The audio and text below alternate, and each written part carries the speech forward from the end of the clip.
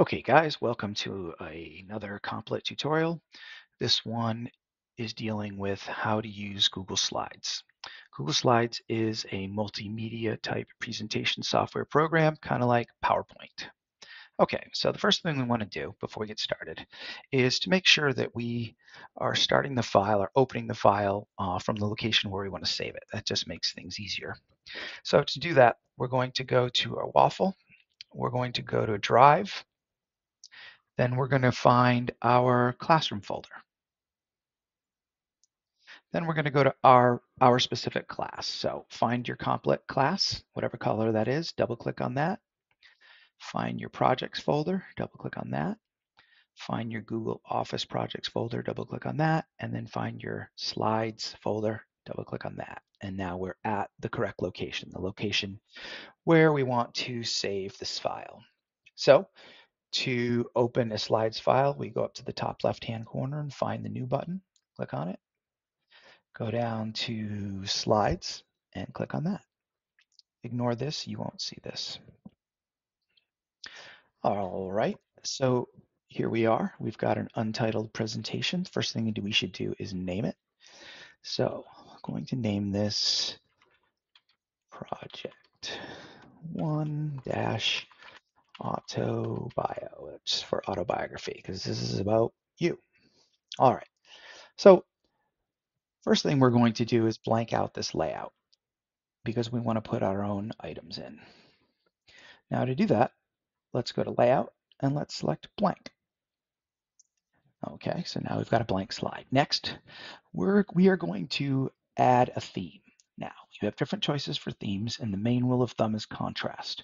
If you choose a light background, you're going to want dark text. If you choose a dark background, you're going to want light text. So I'm going to choose this simple dark. Okay, now, in the end, we are going to want to have 6 slides total. So to make my life easy, I am just going to click on this first slide, copy it, and then I'm going to click paste, and I'll do that again. And if I want to, I could use the keyboard shortcut, which is Control V for paste, until I have 6 slides. Okay? All right. So the first thing we're going to do is put in a title, and all titles are going to be done using word art. So to do that, we go up to Insert, Find Word Art, click on that, and then we just simply type what it is we want to type. So in this instance, for this first slide, we're going to type my autobiography. Okay, click away from it, and you'll notice that it makes it appear. Now, you can move this around. You can change its color. You can change the font size, all this stuff. So I'm going to demonstrate that. So I'm going to double click on it. This little box will come up. First thing I'm going to do is change its color. Okay, so I come up to the fill color, change it right there. Next thing I want to do is I want to change its font style. Now you have a bunch of different options. Notice this one made it so big that it did not fit on the screen. That's okay, we can resize it. What you choose is up to you, as long as it's readable. I think I'm going to change this. I'm not crazy about the all caps.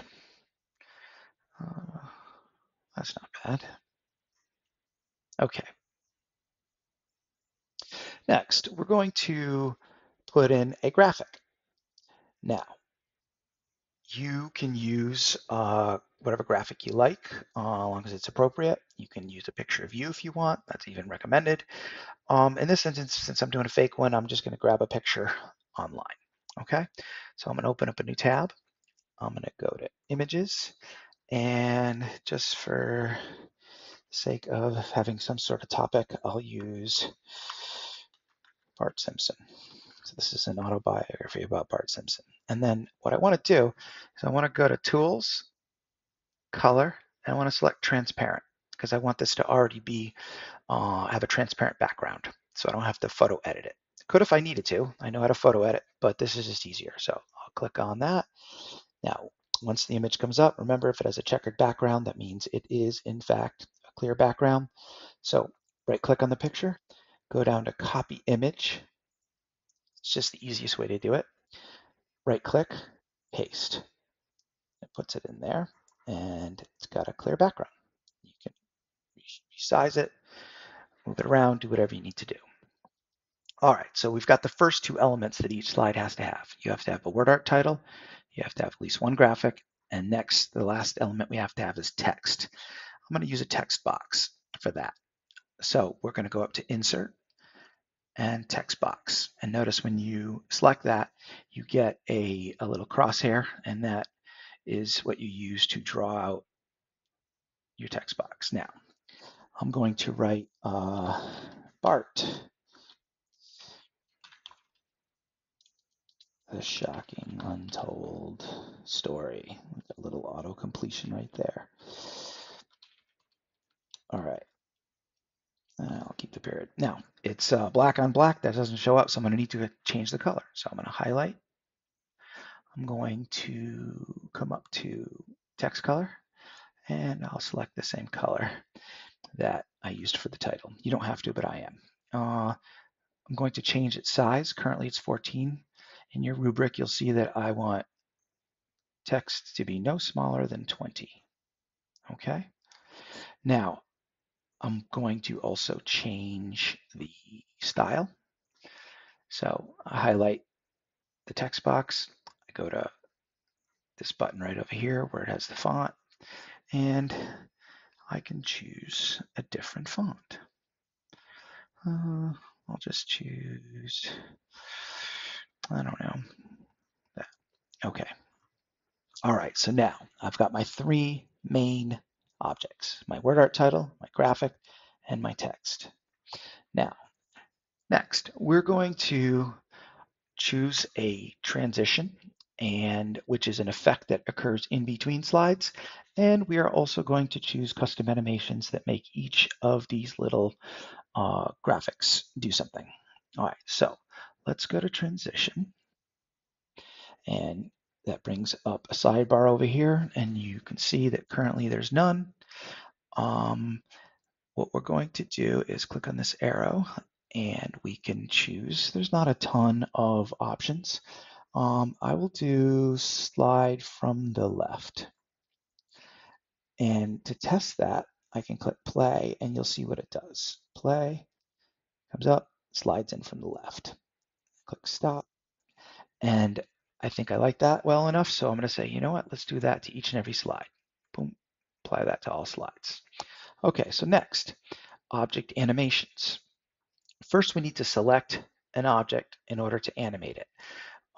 You can do these individually, but the easiest way is to select them all at once. Click Add Animation, and then it adds them. Now, we want to change the presets. Okay, I don't want them all to be the same thing. So I'm going to click on this arrow, and I'm going to say, I don't want it to just appear. I want it to fly in from the left. And I don't want it to be on click. I want it with previous. So in other words, as soon as the transition does its thing, I want this graphic to come in and do its thing. Okay, and so I'm going to do that with the rest of these two. So instead of appear, I'll do spin. It's already with previous, so I'm good there. And then here, I'll do fly in from the right. And that's already with previous as well. So to see what it looks like, to sort of test it, I can click play. So then I've got my transition, and then I've got my custom animations. But notice that my text box here went away. So I'm going to choose something else. I said fly out to the right. I think I meant to select fly in. So I'm going to say fly in from the right. You don't want to choose anything that will end up having one of your objects disappear. So after they do their thing, you want to make sure that you can still see them. So now we'll play it again. Okay, so there we have it. We have our slide, and on our slide we have a dark background with light text. We have a word art title. We have a text box, which is at least size 20. We have a graphic, and we have slide transition and custom animations on each slide. Now, when you're done, each and every slide will have a minimum of these three objects. Now, you can do more graphics if you want, and you can do more text if you want, but these are the basics on how to do this. Okay? All right.